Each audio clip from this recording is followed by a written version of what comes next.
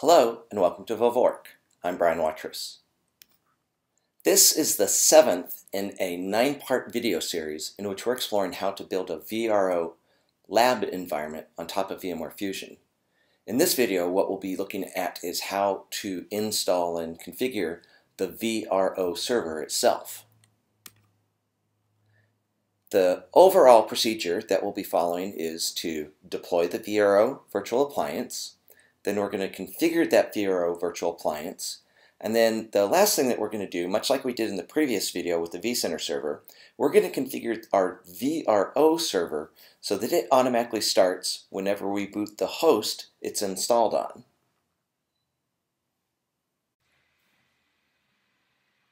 In this demonstration, I'll show you how to deploy the vRealize Orchestrator virtual appliance. Let's jump on into our environment here. As you can see, once again, I'm in Fusion. I have my Windows 7 VM. You don't have to use Windows 7, it just happens to be what I'm using. And what I'm going to do over in Windows is I'm going to fire up a web browser. I happen to be using Chrome. You could use another web browser. I just happen to be using Chrome. And what I'm going to do here is connect using, if I could only type, using the vSphere web client. So connecting using the vSphere web client, I'm going to end up logging in here in a moment as administrator. For me, it's administrator at vvork.info. Obviously, you're going to type a slightly different name. And my password is VMware1bang. I'll click the login button. In a moment here, I'm going to see a warning message about expiring licenses. Just remember, in our video series here, we're not actually installing any licenses into our environment. Therefore, we're using the 60-day default licenses. So, yeah, usually I'd see a warning message. Well, there's the warning message. So I'm just going to ignore that warning message. There we go. So warning message is now officially gone. All right, so let's deploy the VRO virtual appliance. To do so, I'm going to go into Host and Clusters view.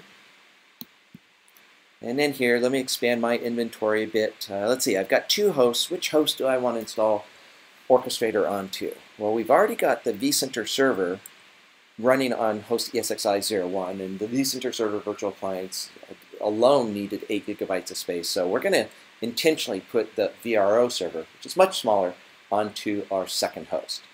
To get that started, we'll right-click the second host, and from there, we will choose to deploy from an Ovf template. Now, we'll click Allow to continue beyond this here. Okay, so you can either use a URL to point to the Ovf file. Actually, we're going to use an OVA, but you can use a URL, or you can browse to the file if you've already downloaded it. In an earlier video, I showed you how to download it. In that earlier video, I put the file into my MacBook Pro's file system, not into this actual Windows VM itself, which is why things are going to look a little funky here in a moment. But let's see here. I'll click Local File, then I'll click Browse, and again, the file, I could move the file into my Windows VM, but I actually left the file over on the file system of the MacBook Pro itself.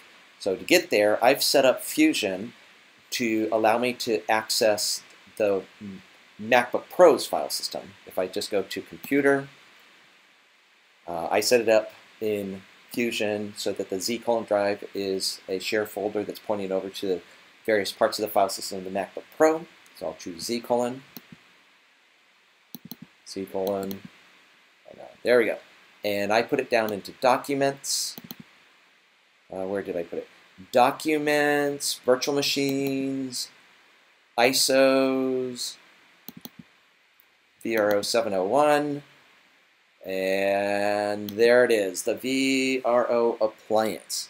You'll notice, by the way, that this is an OVA file, which is nice. Everything's all in one file, and all I have to do is select it to keep this installation moving forward.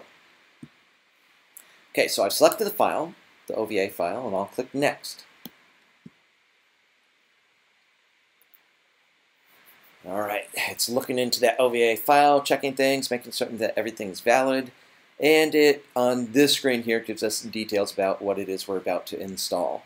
Now, one of the things that you'll notice is that we're going to have the choice between thick provisioning and thin provisioning this VRO virtual appliance. We're definitely going to want to choose thin because, as you can see here, there's a pretty substantial difference in the amount of disk space that we'll need as a result. We'll do that a little later on in this installation. To get there, we're going to click Next. Once again, we have a license agreement, end user license screen, so we'll click Accept and Continue by clicking Next. And now we need to take our time and carefully configure the rest of the installation.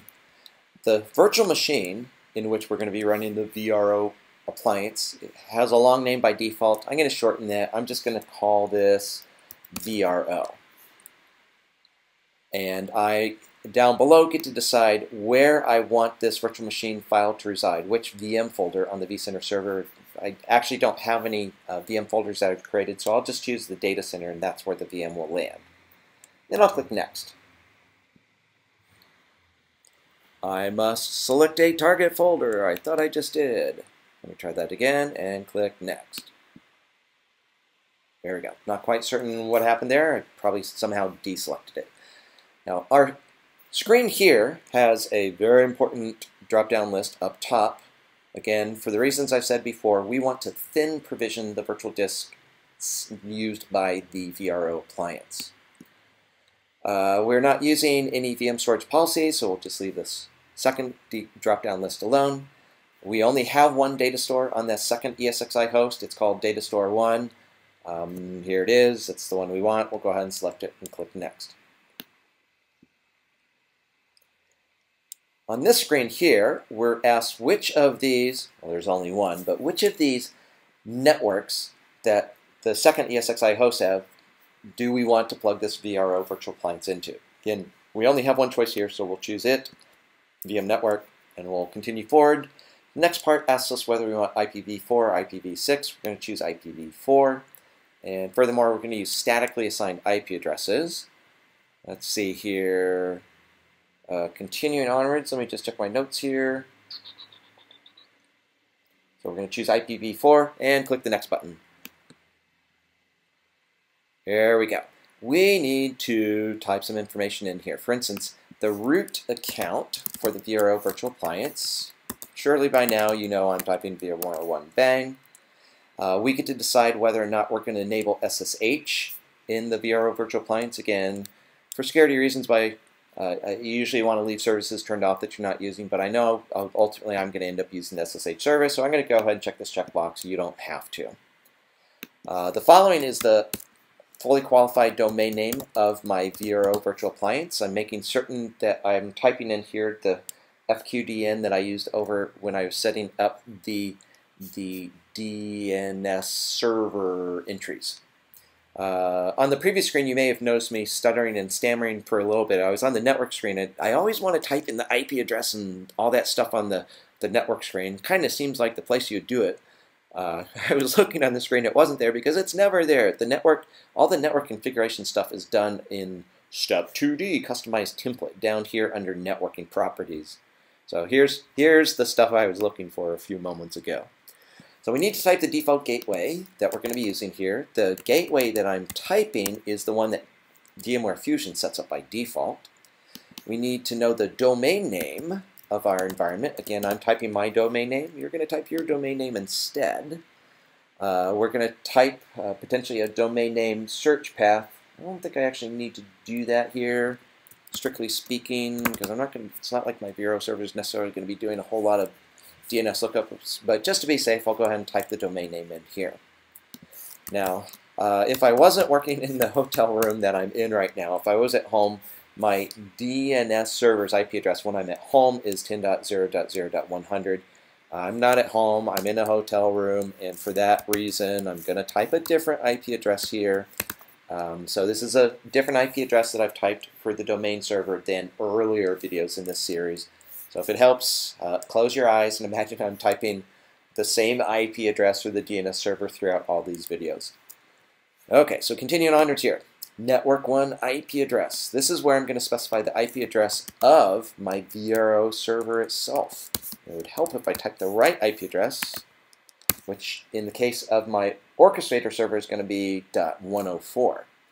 And we need a net mask. As you know, my network under VMware Fusion is configured for subnet mask 255, 255, 255.0 everywhere else in this video series, so it shouldn't surprise you that I'm going to type the same thing here. All right, we'll click the next button. And on this screen here, we have a summary of everything that we've specified during the previous screens.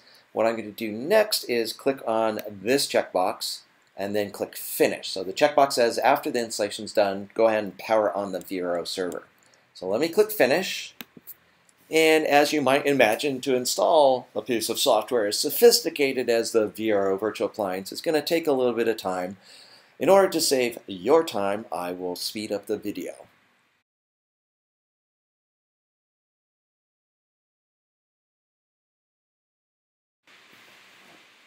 Excellent. The installation of our vRealize virtual appliance has succeeded. It's complete. It's done.